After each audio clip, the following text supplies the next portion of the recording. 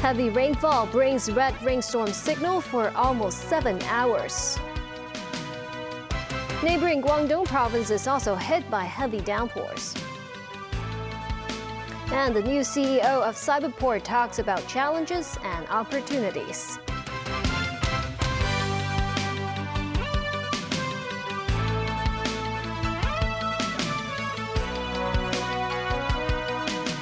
Good evening, and thank you for joining us. Today, the city was pounded by heavy downpours with a red rainstorm warning signal in force for nearly 7 hours. Among the hardest hit districts was Sai-Kung. Authorities received at least 12 reports of inundation, and as heavy rain persists, the amber rainstorm warning signal is still in effect. The observatory said the weather will remain unsettled as 2 bands of strong thunderstorms inch close to Hong Kong. Following the collapse of a retaining wall on Yingyip Road in Chengquano near Hanghao village came the small waterfall. Water washed away barricades at the construction sites, roads strewn with gravel and debris. In Hochong and Sai-Kung, roads turned into a river. In the Sai-Kung area, more than 140 millimeters of rainfall was recorded within an hour between 8 and 9 a.m. Floodwater took over Wampo Road near Chongya Street.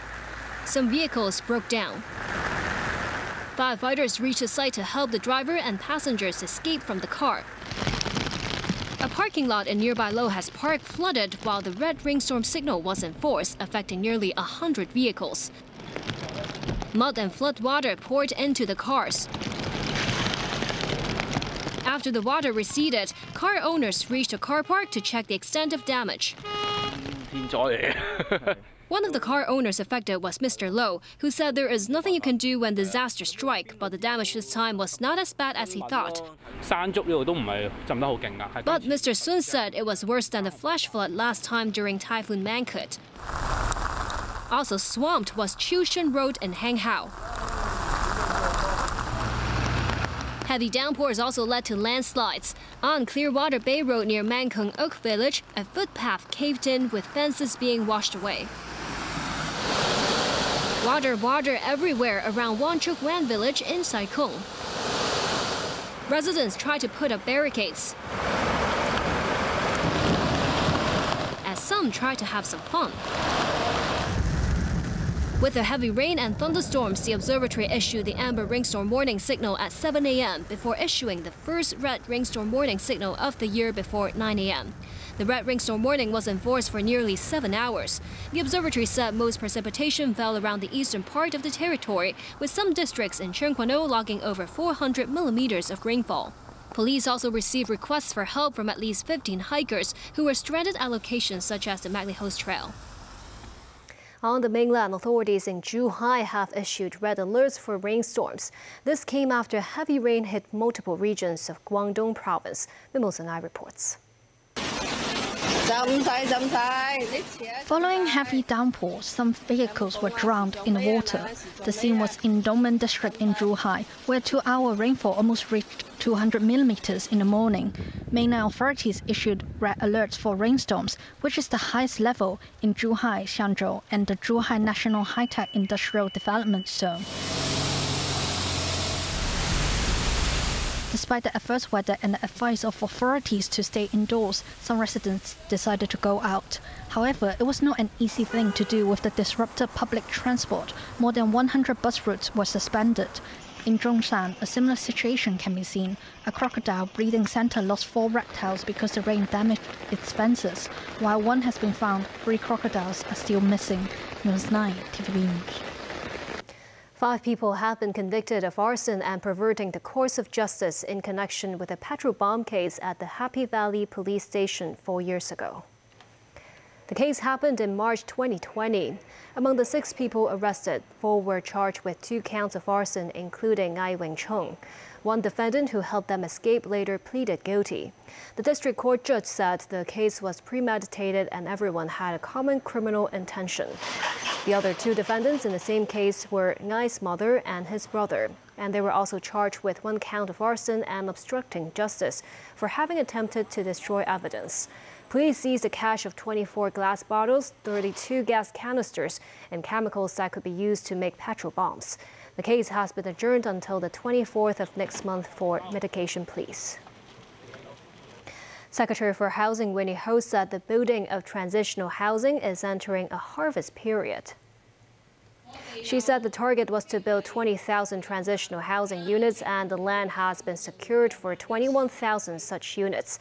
And 13,600 units have already been built. She said the construction target will be achieved early next year. Ho was speaking at an event today where the operators of 6 transitional housing projects signed a memorandum of understanding with the Scout Association of Hong Kong. Under the arrangement, scouting activities will be held for the young people living in the transitional housing projects, giving them scout training as well as coaching on leadership and teamwork.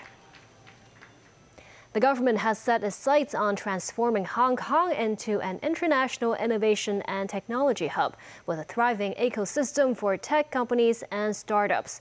Among the key drivers is Cyberport. Speaking with TVB News, its new CEO Rocky Chang shared with us his vision for Hong Kong's smart city and digital economy initiatives. Rocky Chang took on the role as the Chief Executive Officer of Cyberport in April, following a 30-year career in IT and finance-related sectors, including leadership positions in Bank of China. One of his top priorities is trialing talent. The most challenging for every regions or countries is the talent. So talent is our key targets to attract and cultivate the talents in our cyberport, and then to support the overall community. They include training in-house talent in cybersecurity. This after a report from the Office of the Privacy Commissioner for Personal Data found Cyberport's infrequent security audits and the necessary retention of personal data. That allowed the servers to be attacked by ransomware last year, which led to a data leak involving more than 13,000 individuals. Chang said they will collaborate with third-party companies to assess and improve their cybersecurity level. As of mid-April, Cyberport also formed partnership with the China Academy of Information and Communications Technology to establish an international supernode under Xinhua BIF in Hong Kong. Xinhua BIF is a national-level blockchain infrastructure, and Cyberport will help guide its applications in industries including finance, trade, and healthcare. Cyberport also signed a memorandum of understanding to promote the Beijing and Hong Kong Web 3.0 ecosystem partnership program, which aims to attract high-caliber mainland intertech companies to Cyberport. Rocky Chang also said he hopes to export the tech outcome, including fintech and Web3 products developed at Cyberport, to other countries, including the Middle East and Southeast Asia. All these are expected to help the city's development in innovation and technology. We were nurturing and supporting technology startups in Hong Kong.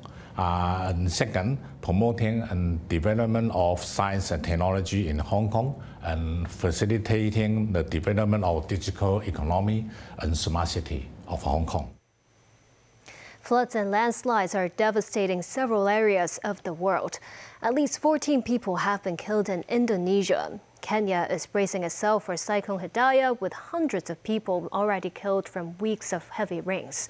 Southern Brazil has seen its worst flooding in 80 years, with at least 37 dead. David Garrett reports. Indonesian rescue workers wade through waist-high water as they desperately search for those trapped. The rain has been described as high intensity and hit hard, causing a landslide. Shots from the air show water depths of 3 metres. Dozens of houses completely swept away in South Sulawesi, an island east of Borneo. Residents had to be rescued on dinghies. More than 1,000 families moved to safety. Indonesia is prone to landslides during the rainy season. In some places, deforestation has made the problem worse. In March, around 30 were killed in floods on Sumatra. Parts of East Africa have been battling flooding for weeks. People in Bujumbura in Burundi have resorted to canoes to get around. The United Nations says for residents in rural areas it is increasingly difficult to get to the market to buy food. The country launched an appeal alongside the UN as far back as last month. Tanzania and Kenya have been heavily impacted too. In the last month or so, more than 200 have died from floods in Kenya. Boulders have been swept along streets, acting like wrecking balls. Schools are closed and it is unclear when they will reopen. Rain could be heard drumming on the roof as the president spoke. Persistent torrential rain has unleashed devastating floods, which have claimed 210 lives as of today. It has also caused injuries to many more and wreaked havoc on property, infrastructure, and livelihoods. No corner of our country has been spared. Media, ministers and the public listened as Ruto warned the country could face its first ever cyclone. Our country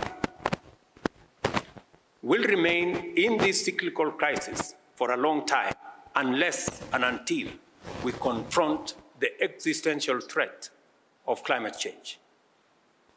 Our climate action agenda is informed by the sad reality that our country's future remains under threat. This is central Russia, which is used to seeing its fair share of rain. Even with substantial dams and flood protections in place, some villages in the Tyumen region have been cut off. Water levels in the Ishim River have risen above 11.5 metres, half a metre higher than the previous record of 2017. It's not stopped raining since Monday in Brazil's southernmost state. It's been called Rio Grande do Sul's worst disaster in recent history. Dozens are dead and the search for those missing is being hampered. It is the fourth time the country has seen a state of emergency caused by floods in less than 12 months. This ship got stuck because high water levels caused it to hit a bridge. The storm is moving north, but rain is still expected to fall here. It could mean this week this area will suffer a metre of rain. David Garrett, TVB News. And still ahead, protests against the war in Gaza continue in the U.S. and beyond. Michelle Yeoh is given the Medal of Honor at the White House, and the Star Wars legend was also there.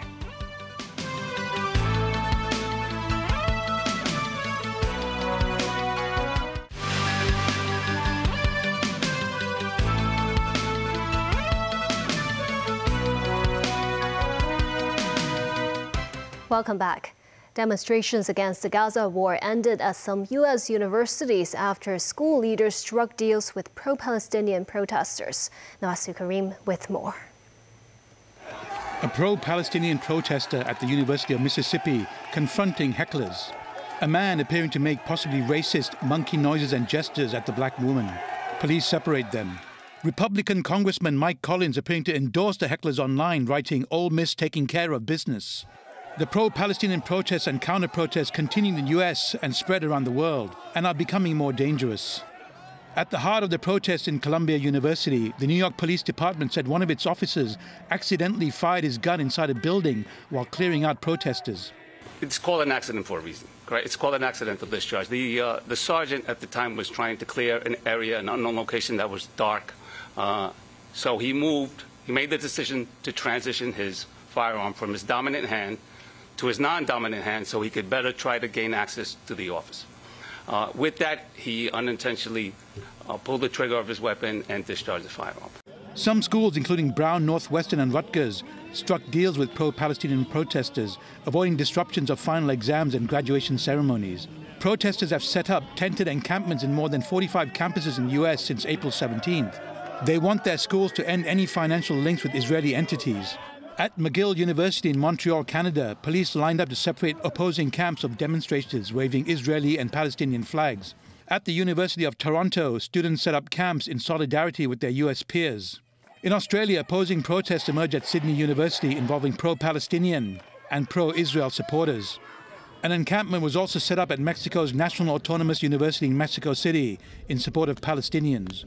Thousands also protested in Paris, France. While pro-Palestinian students have dominated the protests over the past 2 weeks, pro-Israelis are trying to have their voices heard. At Indiana University in Bloomington, Jewish students held a demonstration to protest against Hamas and anti-Semitism. Anti-Semitism tends to spike anytime Israel comes up in the news. And I have seen some really disturbing and awful and hateful things being said across the nation at very nice universities and institutions. Nazvi Karim, TVB News. The newly installed commander of the United States Indo-Pacific Command said the U.S. will strengthen ties with regional allies and stand ready to handle the so-called expansionist actions of China in the region. Our world faces a complex problem set in the troubling actions of the People's Republic of China and its rapid buildup of forces. We must be ready to answer the PRC's increasingly intrusive and expansionist claims in the Indo-Pacific region. Beijing had earlier criticized certain people in the U.S. for trying to play up the threat of China, while stressing that the Indo-Pacific region should be a place of peaceful development instead of an arena for geopolitical wrangling. The U.S. Air Force has made history by sending an experimental F-16 fighter jet on a flight controlled by artificial intelligence, or AI, and not a human pilot. NBC News has more. This is a rare look at the future of the U.S. Air Force in combat. It's called Vista, an unmanned fighter jet piloted by artificial intelligence, flying head-to-head in a dogfight with a manned F-16, even outperforming the human pilot. Defense officials say the U.S. is the only military in the world with this technology, successfully flying a jet with artificial intelligence. And this is the first time cameras have been allowed to see it. Up till now, there has not been a pathway for machine learning agents to control the flight-critical systems of an aircraft. On Thursday, the Air Force Secretary made an unannounced trip to Edwards Air Force Base. Ready as I'm gonna be. Suiting up and going for a ride in a mock dogfight, flying nearly the speed of sound, separated by just 1,000 feet from the manned fighter jet. He says the technology still needs work. We still got a ways to go with it, but making good progress. But some test pilots aren't sure. This artificial intelligence, this robot, and they're so new, and we don't really understand fully how they work. So you don't trust the aircraft to be flown by AI at this point? No, not really. Like drones, they could fly ahead of manned aircraft during combat, conducting strikes too dangerous for human pilots. But unlike drones, the computer will be in charge, not an operator thousands of miles away. And even though humans will still be involved in making key decisions, this raises serious questions. Is that a possibility, really, this kind of technology going rogue? I think it's too early to say it is or it isn't. Do you ever see a point of fully autonomous weapons, so U.S. Air Force aircraft that are fully autonomous weapons? We're not going to unleash killer robots on the battlefield to kill anything they want. That's not going to happen. We're going to make sure that we comply with the laws of war. Kendall says the future is not far away. AI could be in cockpits in the next few years. Computers flying missions once considered too complicated for anything but the human mind, soon changing the face of combat aviation. In the U.S., Oscar-winning actress Michelle Yeoh was among those to receive the Presidential Medal of Freedom at the White House. David Garrett reports. A medal for Michelle, the Presidential Medal of Freedom for shattering stereotypes. Equal parts performer and pioneer, Michelle Yeoh continues to enrich American culture and inspires us to believe in possibilities on the big screen and beyond. The 61-year-old who made movies in Hong Kong was one of the recipients. Yeoh, who won an Oscar for Best Actress and starred in the film Crouching Tiger, Hidden Dragon. Recipients also included former Mayor of New York Michael Bloomberg and former US Vice President Al Gore. 19 incredible people whose relentless curiosity, inventiveness, ingenuity, and hope have kept faith in a better tomorrow. Former House Speaker Nancy Pelosi was also honoured. She caused friction between China and the US when she travelled to Taiwan in 2022. All the winners were given a standing ovation at the conclusion. For this year's Presidential Freedom recipient.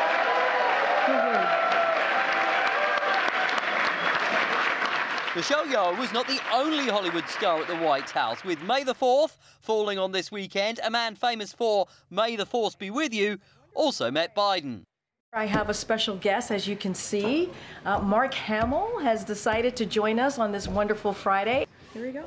Okay, how many of you had Mark Hamill will lead the press briefing on your bingo card? Hands? Yeah, me either. And look, I just got to meet the president. He gave me these aviator glasses. I'm telling you, I love the merch. Mark Hamill, a Democrat, says Biden is a force for good. The Star Wars legend was granted an audience in the Oval Office. I called him Mr. President. He said, "You can call me Joe." And I said, "Can I call you Joe B1 Kenobi?" He liked that. Having been famous for so long, the man who played Luke Skywalker in films spanning decades had first come to the White House a long time ago. You could say this was the return of the Jedi. David Garrett, TVB News. Back locally, as the city strives to recover its strength in the international exhibition business, a two-day whiskey festival was launched at Tsim Sha Tsui today. Wilson I was there.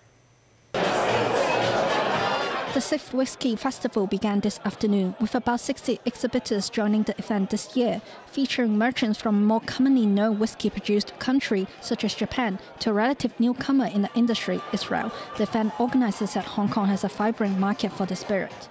Hong Kong is a very good hub for whiskey.